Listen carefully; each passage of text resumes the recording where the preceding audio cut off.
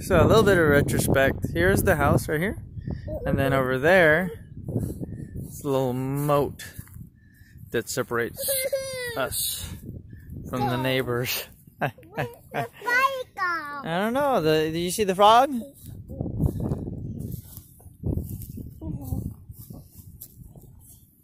And then the river goes all the way down here. And that's pretty much definitely the property line from the house. Okay.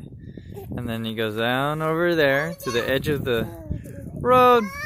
And then there's this moat which separates us from the neighbors, which is pretty cool. And then there's the end of the property to the edge of that fence. My property does not go past there to the fence area.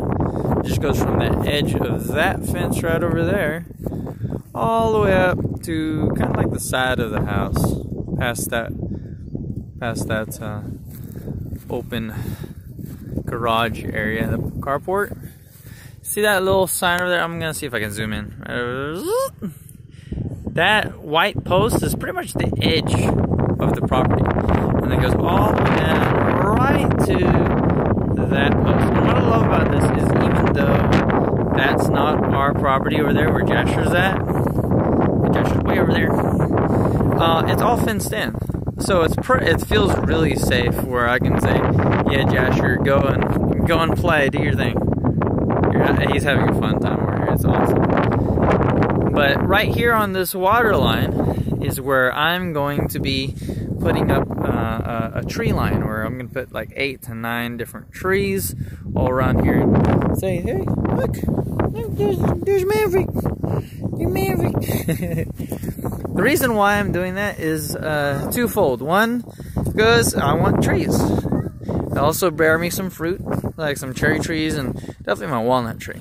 But another thing is this bank right here, I don't know if you can see that, but all the neighbors' water, they go all the way through here.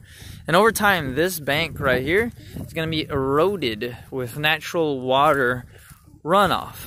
Well, there's only 2 ways that are naturally can prevent the erosion. One is rocks. 2, trees. Trees help prevent natural erosion. Now Jasher's over there, in case you're wondering. He's completely safe. He's completely safe. He's having fun. But if you notice over here, I'm gonna go right over this way. Hope you don't get sick.